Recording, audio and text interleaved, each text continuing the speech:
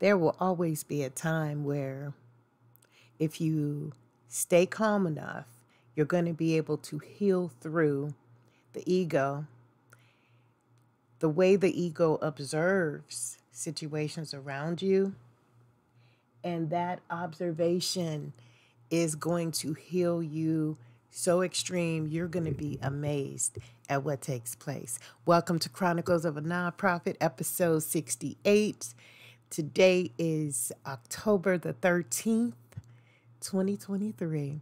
It's a time of peace, a time of healing, a time of understanding, a time of reflection, a time of viewing the subliminal attacks that are being posted upon those individuals who are healing the nation, one person at a time, planting the seeds of opportunity, one opportunity at a time.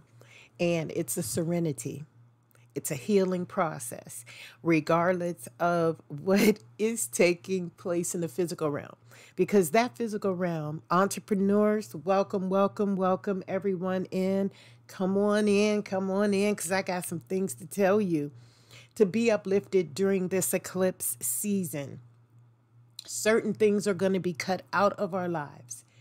Certain situations are going to change direction. And if we're observant enough, if we're healing the mind enough, we're going to be able to recognize it. And it's just going to be powerful. There's, again, the Chronicles. And the Chronicles has that area of highs and lows.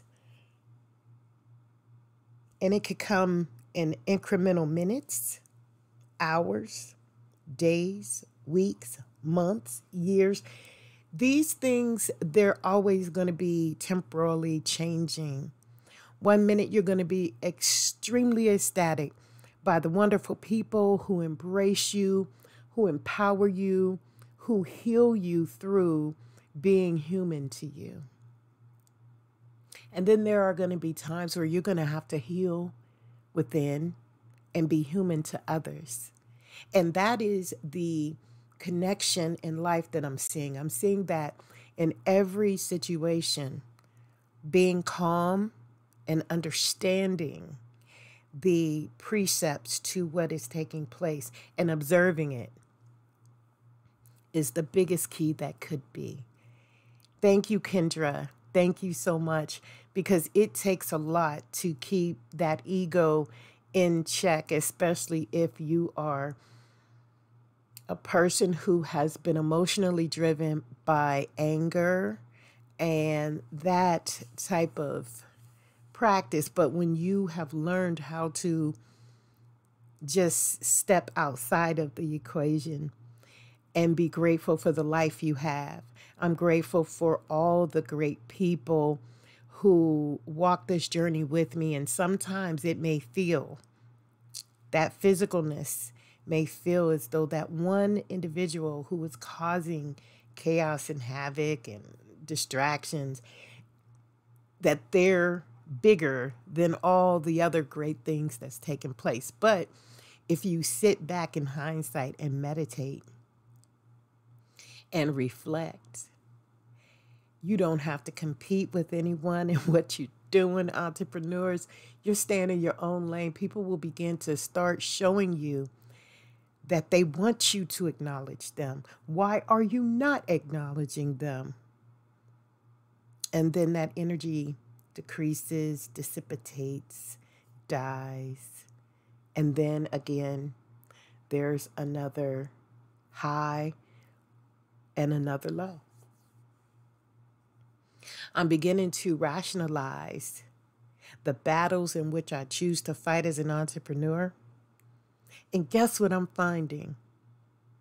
That the more I continue to do the next right thing, the more I continue to keep healing within and not looking at the physical, which is the lowest vibration that could possibly be available to us. If I'm on a higher level, then the bully down in the physical realm is doing absolutely nothing but wasting time, healing, helping me, assist me to grow and to mature into the concepts of what I am learning. The Buddha teaches it the best when it teaches that walking in silence is the most valuable thing that we can do, entrepreneurs, because people see the vision before we do a lot of times. And in seeing the vision, they want to intermittently prevent the opportunity. Why? We don't even need to worry about that, because I feel in my heart that the more I continue to keep building my kingdom, because everyone has a kingdom to build. And I'm talking to those people who are building their business in loyalty and commitment and honor, and then trying their very best to stay off the radar, to do what it is they need to do. Sometimes when you have to pay to be a part of a community in order to do the things that you do, these fines and fees necessarily are to open up the devil's door, the gate to the devil's harem, you know? And sometimes that's not what we need to do. Sometimes we need to just sit back and we need to just allow life to take place as we know best, as we do best. And in doing that, we recognize that, you know, we're our greatest version. And in being our greatest version, the universe is going to send us subliminal signs and symbols of what to do next, how to secure, how to legally secure our properties, protect those, rent to those individuals that, you know, are capable of being great tenants in a community and raising their children and building their legacy. You know, it's simply amazing.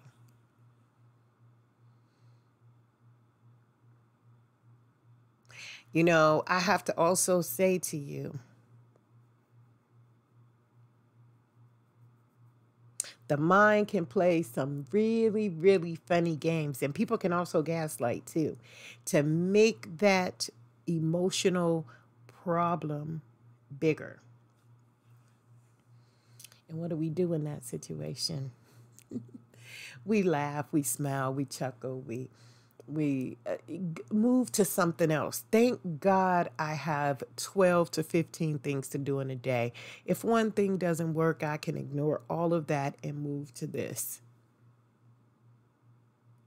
And then there's no drama on this reflection.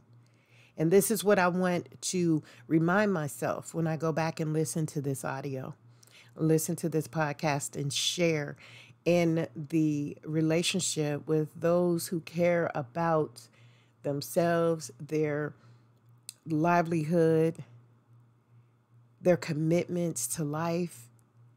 You know, we don't all have the answers to every single situation. However, on the other side of it, it works itself out. And today, October the 13th, marks a victorious time for me. And this is something I'm etching and putting into my future based on this historical day, this historical moment, this time when observations on the physical realm, on those areas where people try to take the joy out of what it is that we do, that we have passions for, those individuals no longer exist after today. It is completely, utterly blanked out, as though it has never existed.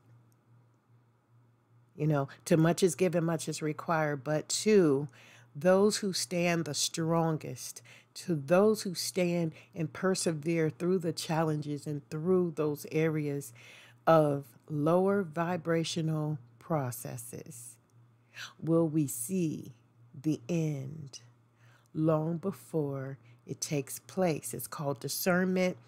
It's called putting what matters in our lives at the forefront of every action. And we carry that in live time, and we walk with that. We talk with that. We know to do this is going to get us so much further successfully in the walk in which we are prevailing. That is the power. That is the key that I hold today. And I tell you, entrepreneurs, as a doctor of leadership, one of the things that I can do is get to the ground level of the physical realm, or I can elevate to the highest level and be removed completely from 1,000-mile radius, just off the chart. So the frustration, the chaos tends to die away, and we build what is known as residual momentum. I'm going to say residual because that is a term that is used in the entrepreneurial world. And residuals are good things that continue to make for you what you need it to make for you, so you can do other things. So residual processing is helping me to foster the next move. And it's like being calm, paying attention, being vibrant in what the knowingness is going to discern at 1,000-mile radius. So I'm so far away from the concepts of the practice of trying to distract until it doesn't even matter. So one thing I want to leave today in this podcast is, number one, do not compare yourself to anything that takes place in this world that you know is not of good. Never compare yourself, never lower yourself to that value, never go in trying to control that value, because what will take place is that you will lose yourself. And freedom is the most expensive, valuable thing on the face of the planet. You can always get a new house. You can always get a new car. You can always get a new material possession, but time and freedom and discernment and loyalty and commitment and joy and peace of mind, never be able to get back if it's lost. You'll never be able to get that back. You may be able to move forward and continue on, but you'll never get that particular incremental time back.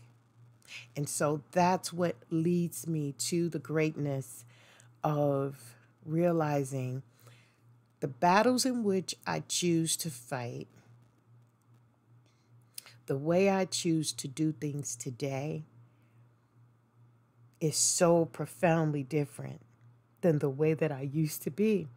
And that's why the adversities in life for me has always been the ultimate teaching lessons that made me say, whoa, I'm glad I did that.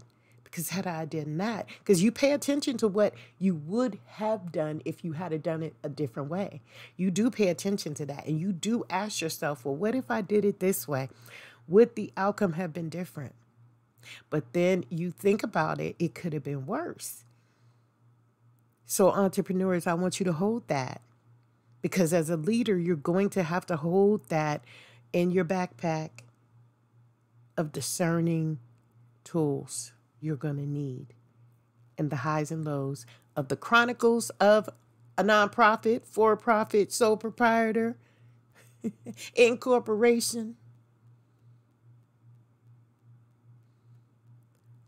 and all the numbers that come with the status that we possess, that we label passions. Now, healing, I want to reiterate that. Yes, Natasha, I will get to that as soon as I finish this thought right here, because I need to implement this into our podcast here. When we look at the manifestations of the things that validate us and make us greater in the end, it doesn't feel perfect. It doesn't feel stable. It feels very unsure. It feels, you know that feeling when you get that off the grid, kind of balancing type thing. Can you skate? And as you're rolling, you're trying to keep your balance at that particular moment. So, Natasha, it goes back to your question. Where do we find this power to validate all of the things that we know that our ego has always told us about who we are? We validate that through discerning that we have the power within us to initiate progress. If we've ever succeeded at anything, we take the value of that success and we reminisce on that success, and we pull from that energy into the present moment, and we keep it. Yes, we keep it in the archive, the mental archive. I had a friend who was almost, say, 15, 16 years older than me when I was in my 20s. So they were like 37, 38. And do you know, they would tell me when I would have conversations with them, that's deep. That's deep, And I would always wonder, what does that mean, Natasha? What does being deep mean? And just recently, the other day, I was in a mode of doing something around, and I'm always in real time, and I'm always thinking about what's going on and how I can make it better for myself, for me to heal. And as I'm going through that journey, entrepreneurs, that concept comes to me. I haven't talked to this woman in years. I've healed from that. I've moved on from that. However, when she said that to me, it stuck out to me today. And that feeling of what I felt when I heard that deepness. At one point, I feel that when you say deep, when I looked the term up, it made it seem like, oh, it's something that is different than most people think. And yes, of course, if you are the one that is being called deep, what takes place is you carry the remnant of what that definition means to you per se. So when you hear deep, it could be anything. But me, I take it as a philosophical blessing. I take it as a wise and incorporated perspective that is so out there that most people on a daily basis would never think of it that way. However, it is needed in the moral walk, even on the physical realm. And so this is what I want to empower you, entrepreneurs, my shining entrepreneurs, to keep moving. No matter how far you think someone is in the journey, remember the snapshots of a picture is only the memory of that moment. We don't know what happens years from that, what happened to get that, snapshot in memory time. We don't know what that person had to sell themselves to do in order to just get that moment in a memory snapshot. And that memory can sit there and it may look like it's multiplied by itself, but it's really not. So keeping track of what John or Joe or Benny does has nothing to do with the journey in which we have passionately decided to do for ourselves. Don't change the mission. Keep the mission and continue to keep chipping away at the mission, because that is what's going to make you a legacy that's going to stand out, that's going to say that even though this was going on all around this person, they had favor. Their higher power put them in a position to show them the benefit of what being great was all about. And it didn't have to do with competition. It didn't have to do with putting someone else's freedom at risk. It didn't have to do with pushing money, dirty money, making it clean to make it look like something better is happening with it. It just had to do with the genuine nature of who the individual was and how they pursued their mission. And doing it in silence, entrepreneurs, is the best way.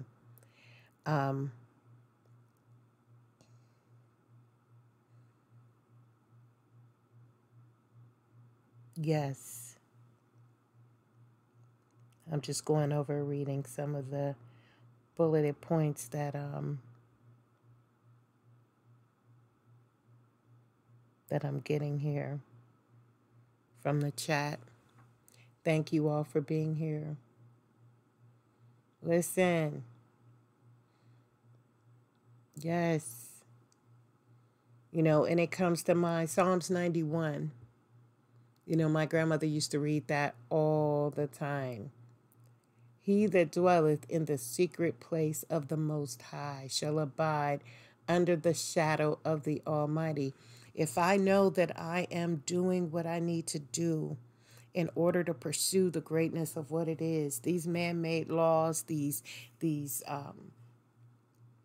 defining judgments, these critical practices of what the pagans choose to do, has nothing to do with what we validate as entrepreneurs. And I want to put this out there for me to go back and revisit, because I will say to the Most High that my refuge and my fortress is within the trust of what I know is right, what I know is correct, not what man tells me I must do, but what the Most High recognizes in the practice of what it is I do. So yeah, even those things that are for anything other than my good is going to make me empowered. It's going to make me persevere and be greater than what I even am at that point, long before I even met the individual or the group or the person or whatever.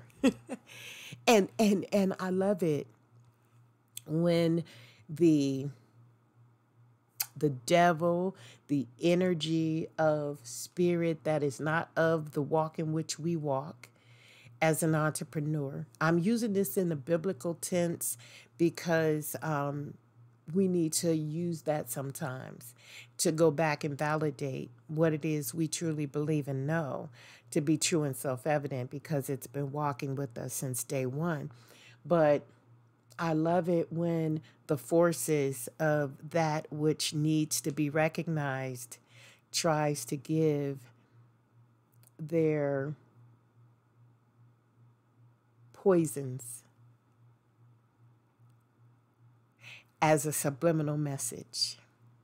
I love that, because it's up to us as entrepreneurs to discern and intuit what is being challenged, what's being said, what is being supposedly rationalized to notice, what is being rationalized to be distractive in what it is we're doing. And that's why I say, when we talk about the trust We got to build trust like it's a fortress around us.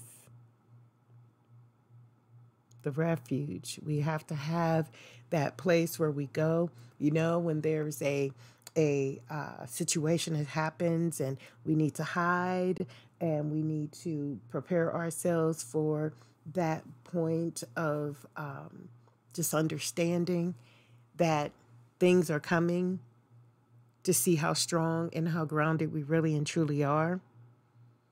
Yeah.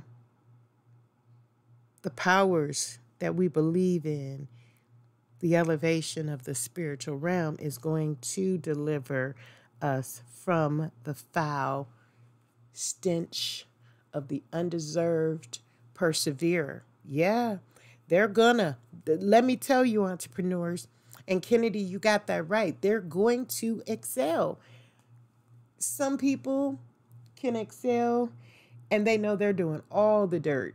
They're doing all the wrong. And they will excel because what it is it is a understanding to show those who are motivated to stay passionate and to stay involved in their own lane what it looks like when it's not being respected, when the laws of the land are not being honored by all. So we live in the midst of people making choices, people deciding how they're going to do what they're going to do, regardless of what takes place. And that's when we have to discern which way we're going to go. That's what that is for. An example to say, are you going to follow in that path or are you going to continue on the journey in which you were led to do?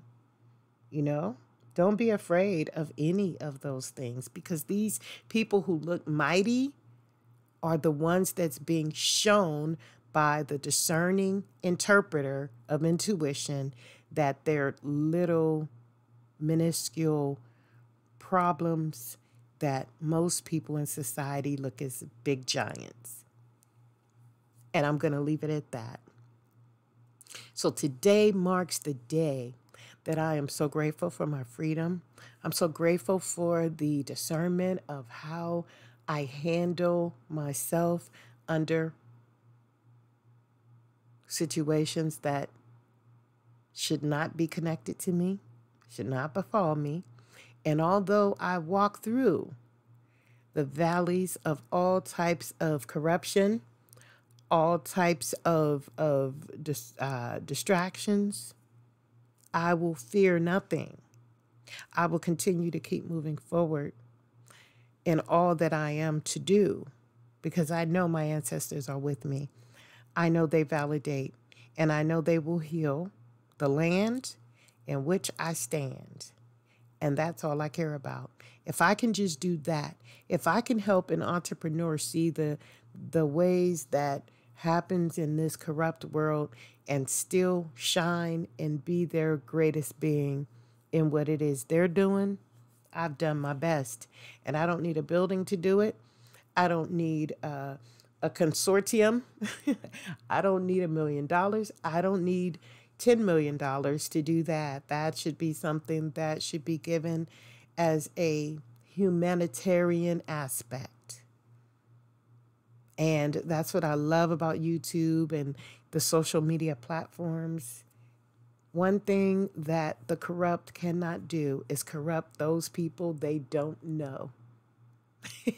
And you are those people that those corrupt individuals do not know.